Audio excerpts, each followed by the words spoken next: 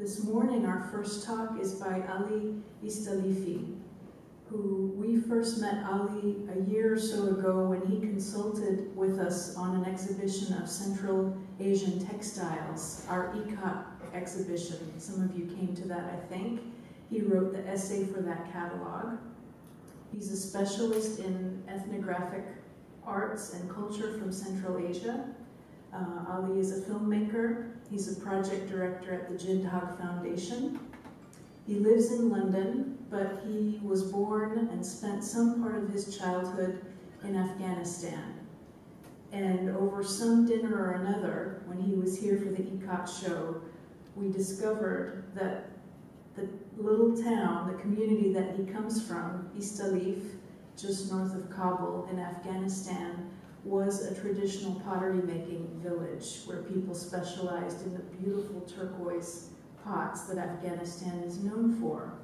So I'm not going to tell you anything of that story because he's going to tell you the story of his village, what happened and what's happening now. And when you have a break, if you go up to the Asian gallery, you will find several examples that Ali very kindly donated to our museum, so you can see the pots in person. So please welcome Ali Istalifi.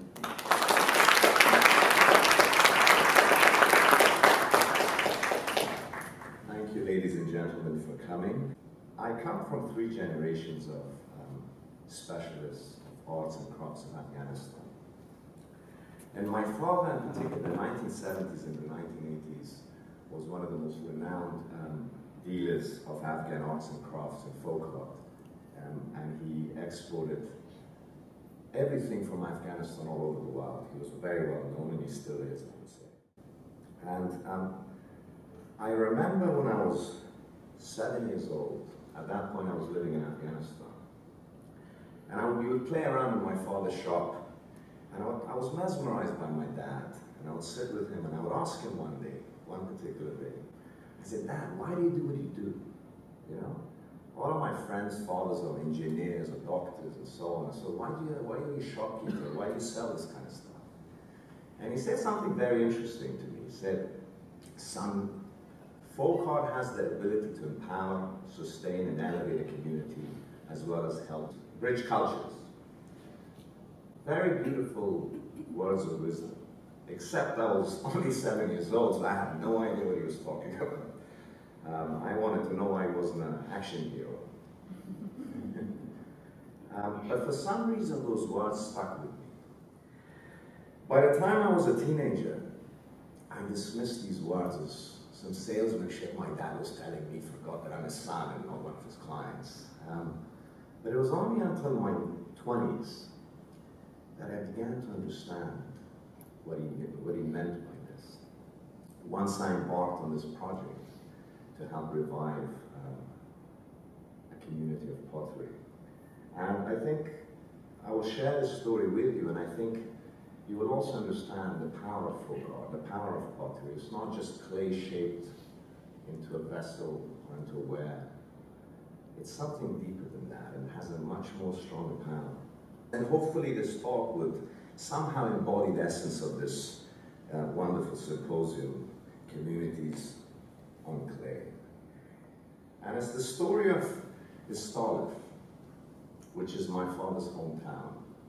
And it's interesting because I have never been to Istalifi except when I was a baby. But I've always knew about it. And it's an ancient pottery community in Afghanistan and a very well-known place. It's located about a 45-minute drive north of Kabul, as you can see on the map. And it's a very beautiful place. It's an extreme, unfortunate picture, I'm not sure if it does justice to it, but it's an extremely beautiful place. And it's famous for its natural beauty, including the mineral springs, mountain views, and the river. Adobe homes peek through fruit gardens full of mulberry trees, ancient grapevines. In fact, the name Istalif, some suggest, comes from the Greek word istafil, which means grapes, I think. And some people suggest that when Alexander the Great actually conquered the Persian Empire, and then his armies went up and the Hellenistic dynasties were set up, they saw this place full of grapes, and they called it Istafil, which over time became known as Istalif. Now, during the 1960s and 1970s, it was a very popular tourist spot. So the hippie movement that people went to to explore exotic lands. There were those who landed in Afghanistan. They would often go to Istalif because it was so easy to get to. And it had this hotel that was on the edge of the mountain. So the town is on an edge of the mountain. I don't know if some of you seen Lord of the Rings, the second one, that kind of civilization on the mountainside. It's a bit like that, but a very small version of that. And people would go there either for day picnics or and hang out in the fruit and vegetable gardens, and the fruits are just so delicious. It's organic, and just enjoy the fresh air. And then finally, once they have a good day there, they would go to the main market, the bazaar, which was this strip of 120 shops that you see there. These are the pictures from the 1970s and 60s that I had to gather from everywhere. And they would go to these, to the market, and that's where the real talent of the Istalifi people were there. They would display all their folk art. Their folk art, they did a lot of different types of folk art. Istalifi was a community of artisans. They did things like ethnic jewelry, weaving, sheepskin jackets. In fact, during the 1970s, 1960s, these kind of fur coats were pretty hip, and many of them came from Istalifi. But their quintessential folk art was the pottery. These pottery, they boasted these beautiful shapes, these with often this wonderful turquoise glaze, as you see there, and sometimes green, sometimes adobe, sometimes brown. And it was not so much about the patterns and the designs. They were very simple and archaic, but it was the shapes and the fact that they've been doing it in the same way for centuries. And they made all sorts of stuff. They made things like bowls, plates, candlestick holders, vases, teapot, cups, everything you could imagine that where they would make it. And here's some examples of the pottery you can see. Little animal figures. And somehow you could imagine this was made 300 years ago the same way as now. The production process of the pottery, again, was very ancient. They haven't been modernized in any shape, way, or form. The clay, preparing the clay, they gather the clay around the mountains, in the surrounding mountains regions.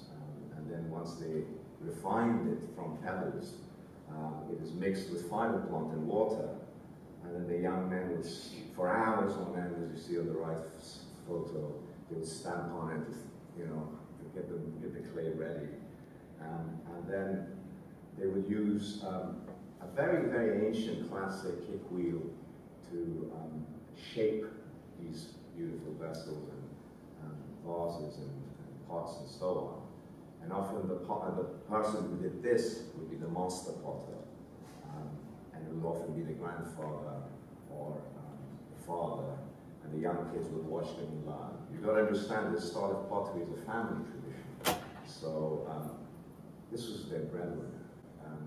And they would teach, each father would teach his kid the kind of the art. And each family would have their little secrets in terms of how they made it, and they were known for particular shapes and so on. Once the pots were made, they would lay it under the sun for a few days for it to semi-dry. And then they bring it back to the workshop and sand it and sharpen it, kind of smoothen the edges, if you will. And the women in the community would come and carve geometric patterns and floral patterns on them. The simplicity of the designs really reflect the simplicity of the people. They were drawing ideas and shapes and motifs from their own surroundings, which was often flowers, vegetable gardens, and so on. Then finally, they would go through the glazing process, which was the integral part. I mean, Istalifi pottery is known for its glazes. And the shapes, of course, but the glazes was the main thing. And every time I go there and I try to understand what's the recipe of the glazes, none of them would tell me.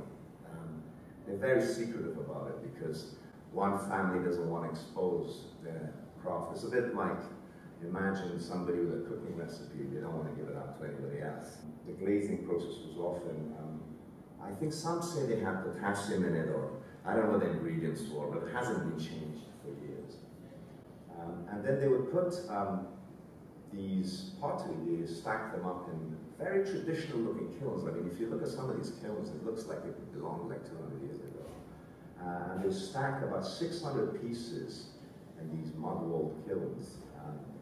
Each piece that they put on, they would put a little mud tripod over it, and then they put the next one on, and they would stack them up. Put about 600 pieces in there. And all the family, before they fired the kiln, they would gather together and make a prayer. It was important for them that, make a prayer, because if one piece fell, that said the whole thing topples. And that said they don't have food for 2 months. And then once they fired the kilns, they would bring these potteries and then local market, the bazaar, and they would display it for the tourists and the visitors. And this was really the economic base of the community, and this is what fed them.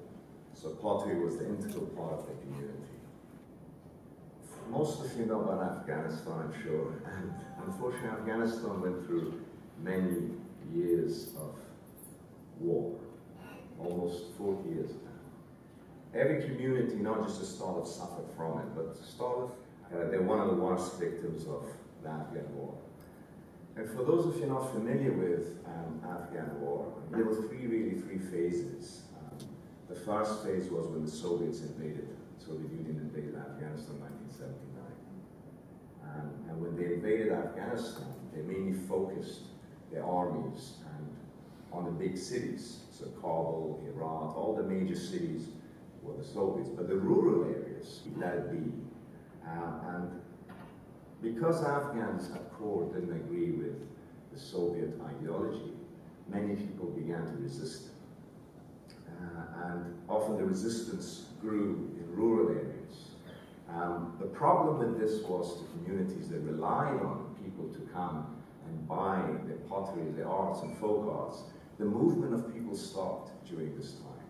So this quite significantly affected the Istalifi community, because pottery is something you make in your own village and you rely on people to come to buy it. And if people are not going to come to buy it, how do you feed yourself? And of course, the Soviets didn't care about that.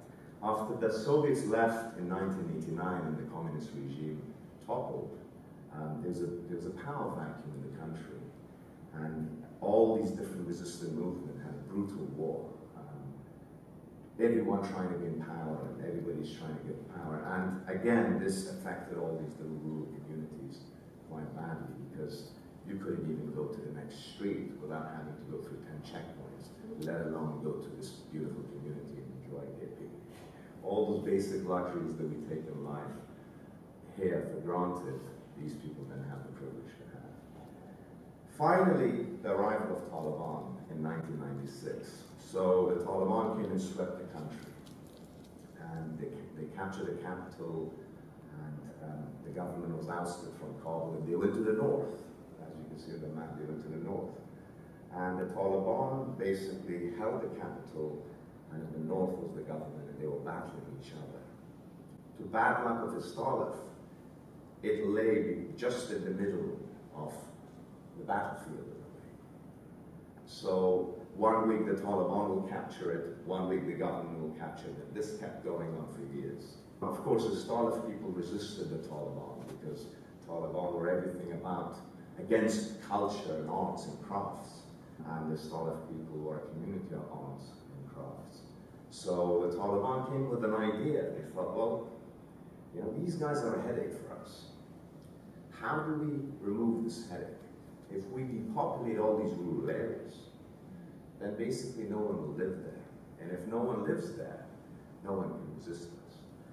So in many of the flat ground rural areas, they put mines, but in Istalifi, because it was on the mountainside, they thought, well, the easiest thing to do is just burn it down, torch it to the ground. And that's what they did. So once a beautiful community that looked like this, eventually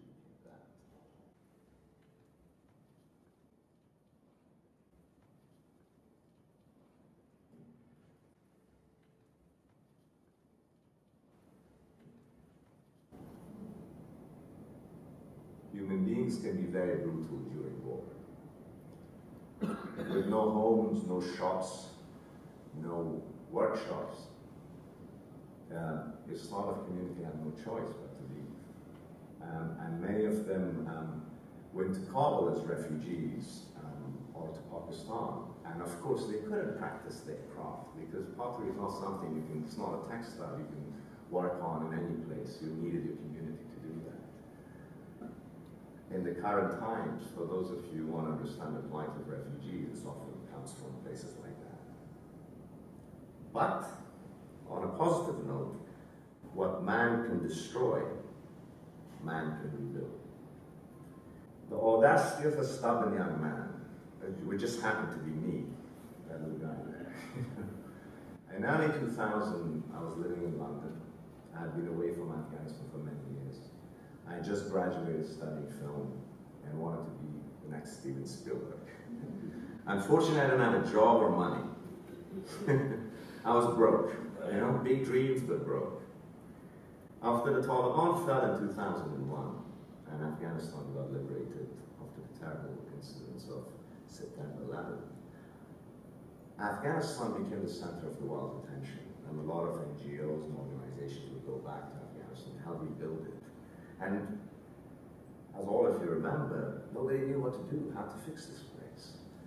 And at this point, living in London without a job, without an income, I came up with this audacious idea. I want to do my bit for Afghanistan. I want to go and help rebuild Istalifi.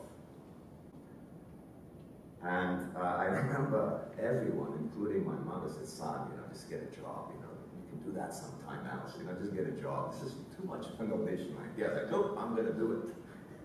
So they said, let's humor him for a bit. Everyone said this is a crazy idea, except for my dad. When I called him, I was like, Dad, and this is the first time we reconnected after many, many years, a decade long, because he stayed in Afghanistan throughout thick and thin. He was a very wealthy man who used his wealth to help the Istalifi people while they were refugees. So he had it in him. He understood that his son has that in him as well. So he said, that's a great idea, son. I like it. So we approached our friends, Ira and Sylvia Surratt, you see over there, who actually live in Santa Fe, New Mexico. And they have this incredible gallery, a huge shop, almost a city block of ethnographic arts, decorative arts from Central Asia, Afghanistan, all over the world. And during the 1970s and late 60s, Ira was working in Afghanistan. He was exporting arts, and those are the peaceful times. He was exporting rugs, carpets, all kind of ethnographic arts all over the world. And now he's become one of the most renowned dealers in the world, I would say. And he lives in Santa Fe. So, when I was calling my dad, I said, how do we do it? How do we rebuild this Istalifi? He came back with his philosophy, you know, son, folk art, use folk art. I said, Dad, this is not Star Wars, and folk art is not the Force, you know? Tell me some things, like just build it on the strength of the people. And in 2003, my father and I went to Santa Fe to draw a plan with Ira and Sylvia Surratt. So how do we fix this place? Now you have to understand, my father and the Surratts had over 40 years of experience in promoting handicrafts. I mean, they've really helped build cottage industries. They've helped build, they've helped support a lot of arts and crafts and introduce it to the world. So they knew what they were doing. What we came up with is to focus the project. I mean, Ira and Sylvia donated about $150,000 of their own money, and they set up a foundation called Gin Hall Foundation. And I mean, $150,000 is not a lot of money for this kind of audacious project. And we thought, well, we don't have a UN backing us, we don't have USAID backing us, we're just a little four people.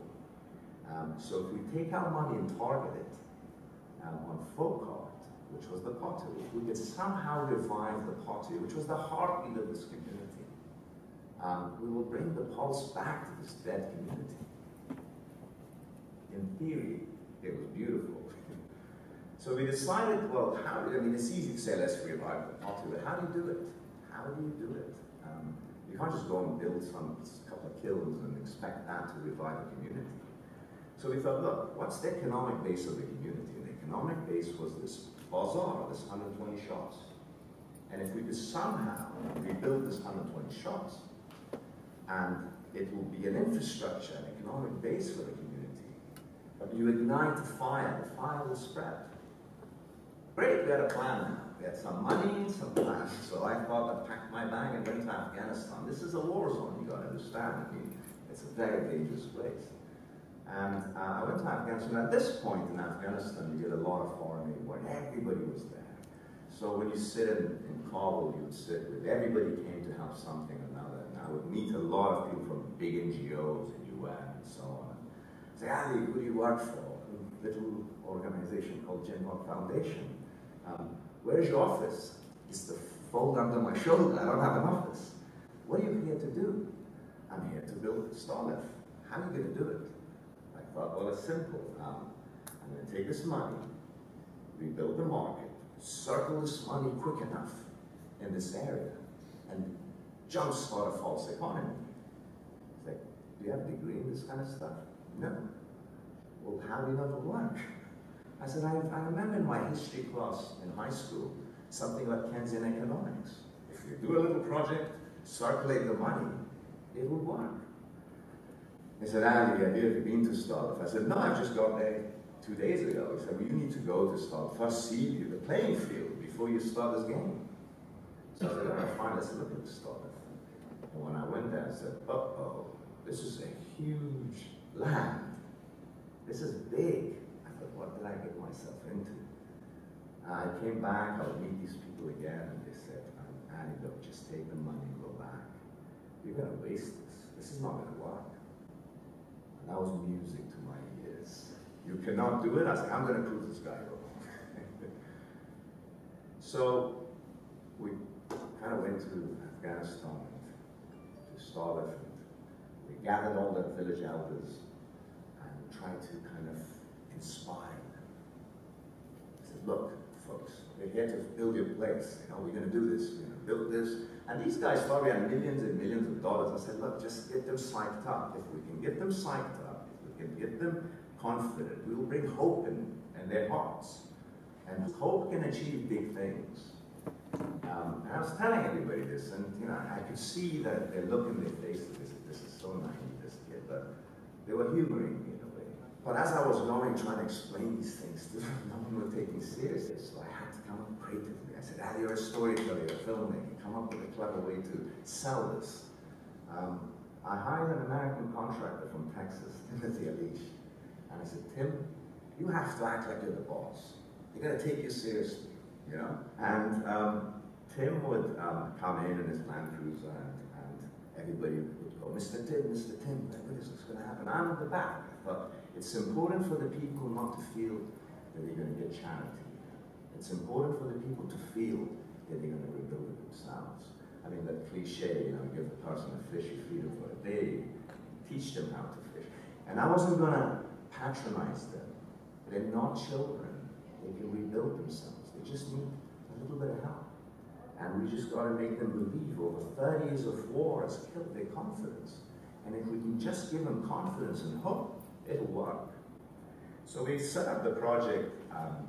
We're all set up to go. The money is there, about $1,200 a shot. We were very tight with budget, and we were ready to begin in about 5 days. This is around 2004. We were ready to begin this idea. And I remember Tim, my dad, and I went there, and we had this German contractor who was doing the work. And they said, but Ali, there's rubble there. I said, okay, and? It's like, you need to clear the rubble. I said, well, just clear it while you build. They said, you know, this is going to cost another $150,000 to clean this rubble. How are you going to do this? That night I couldn't sleep. Here I'm this close to starting this project and all these things that I imagined would happen, but I need to raise $150,000 in 4 days. How am I going to do it? I said, use your filmmaking technique, you know, perform. And I remember this documentary about Alexander the Great, how he inspired his armies after they defeated the Persian Empire, conquered Central Asia, and then he's like, let's go and conquer India. And what he did is he led by example. I thought, let's use that. So I went there and I took a mullet. I said, folks, I gathered all the villagers there. I said, folks, I need to clear this rubble in 4 days. But if I do it, it'll take me about a year. But if you guys help me, we can do it in 4 days. And I went there and started hammering a wall and just looking through my eyes to see anybody's following me. Well, eventually when that first wall toppled, everyone felt embarrassed. Suddenly the whole community helped. In about 4 days, we cleaned the place up. We had big rubble here, rubble there, but the place was just cleaned out, ready for the reconstruction. But now we have all this rubble. What do we do with this? Somebody's taking their rubble and chucking in the neighbor's land, and another person is taking their rubble and chucking in the other neighbor's land, and it was chaos. I said, look folks, use the rubble, use the old bricks, and rebuild your homes. We're going to recycle everything. And that's what they did. A lot of people used the old bricks and helped rebuild their homes. And the construction began. The construction was pretty swift. We started at the end of 2004 and completed it by early 2005. The whole community got involved, as you can see on those photos. It was important that it had to be a show. It wasn't just about building 120 shops. That doesn't do it. It had to show that at the center of this community, there is this audacious project. Nothing is more powerful than that. For people to believe things are going to change. And if they start believing things are going to change, they're going to start coming to it. So we finally finished the shops, and our budget was very tight. It was so funny because every brick mattered. Every morning I'd come and count the bricks. How many bricks do we have? How many cement bags do we have? Because I couldn't afford it. Once cement bag is gone, that's it. You've got to understand. I'm living on my credit cards right now at this point, So I didn't have much money for myself. I wasn't getting any income out of this. And when you do something like this, you're dealing with a lot of people. And everybody wants to kind of, basically everybody has their own little sensitivities. And the key is that to deal with every one of them. And there's two particular tales that I remember, particular stories. The story of this old man and the story of this young man. The old man he must have been 100 years old. So this guy was a blacksmith. And he had made a makeshift shop in the rubble. And one day while I was working, directing everybody, okay, you take this here, you take that there, and blah, blah, blah. This old man was like shaking, and he took my hand and he wanted to kiss it, and I pulled back. I didn't understand. I thought, is he a relative or something? I don't know anyone here. And he said, please quit this project. I thought, why? Just quit this project, please. Because the guy that I've made my makeshift shop is telling me to pack up and leave because now his shop's going to be built and this is going to ruin me. What do? Do you help the community and let go of the individual? He needs to eat. And I realized, and I don't have any more money to build a shop for this guy. Where am I going to do this? And when you look at this guy, it's like, it must have been 80, 90 or something. And he was feeding his entire family. And he was a blacksmith, he didn't care less about pottery. And I said, look, I remember that night I sat there and I said, we cannot let anyone go, we have to help everyone. Otherwise, there's no point. I called my bank, I said, look, can you transfer $1,000 from my credit card into my account? And we took that money. And we took this little piece of land that my dad owned, and we built him a shop as well. Because and he was, till this, I think he died about 10 years ago. But his kids, till this day, come and hug me and give me tea and all this stuff every time they go. And then there was the story of the young man. And so, while I was doing all this work, this kid, everywhere I go, he'd follow me. I mean, I thought he was probably mesmerized. Somebody from abroad has come in, he's supposed to kind of modernize and so on. I would go to the bathroom, I'd come out, he has a ewer of water. Oh, wash your hand there. I was like, look, kid, what's the big deal? He must have been about 16 or something. I was like, look, kid, I appreciate all this kind of niceties, but, you know, what do you really want? He's like, no, my father told me, please, like, I need to kind of help you if you need anything. I was like, look, just tell me what's bugging you, okay? And he said, Our shop is the last shop. And we just want to know when you get to the end. So imagine you're getting free food and the guy at the end of the queue is worried if he's going to get some food. And that made me think that we have to finish it. We cannot fail at this. And finish we did. 2005 we finished the shops, infrastructure is built there. Okay, so now we've planted the seed. All this talk, is it going to work? You know, is it really going to work? I mean, it's easy to just theorize, but is it going to really work? Well, to our surprise, by 2006, the community, the tree just grew, just like that. People were inspired, the infrastructure helped, people rebuild pottery, fill the shops with it, kids started going to school. And you've got to understand, a lot of NGOs don't spend money in war-torn places unless there's something there. So when there's an infrastructure there, then NGOs come. So a lot of money came because of that. And of course, I was hustling and tussling with everybody, trying to get everyone to bring their money there. And ISTALIF suddenly became a functional community within a year. All because the economic base was there. And you see they even made sheepskin and everything. The problem is it worked too well. Okay, they had too much pottery. Everything was filled and no one is coming. Not enough people are coming to buy. So I thought, and every time I would go, they expect big things from me. You know, they expect, oh, Ali's here, what's next? So we thought, well, we can't just stop here. The pottery is revived. I'm not going to go and talk to people who've been making something for 300 years and teach them how to do what they do. They know what to do. In terms of making pottery, reviving it, they can do it. But now that they've revived it, we have to make a market for them. How do we make a market for them? I mean, these pottery is beautiful, but I don't think any of us are going to go to Afghanistan, well, other than me, any of us are going to go to Afghanistan for a holiday. So I have to take all this stuff to them, to the rest of the world. So we came up with this idea that we're going to buy a lot of pottery. We're going to boost the economy. And in 2006, I went to Afghanistan again, and I went to ISTALIF. And everybody was like, oh, Annie's back, all the kids was running. I've become a legend there, supposedly. You know, I'm trying to kind of sneak in. And what's next? What's next? I said, I'm here to buy pottery. I'm going to clean you all out. Again, the Surratt family and Amjad Foundation, we decided to donate some money and just buy the pottery. So I went to the 120 shops, all the workshops, and started buying.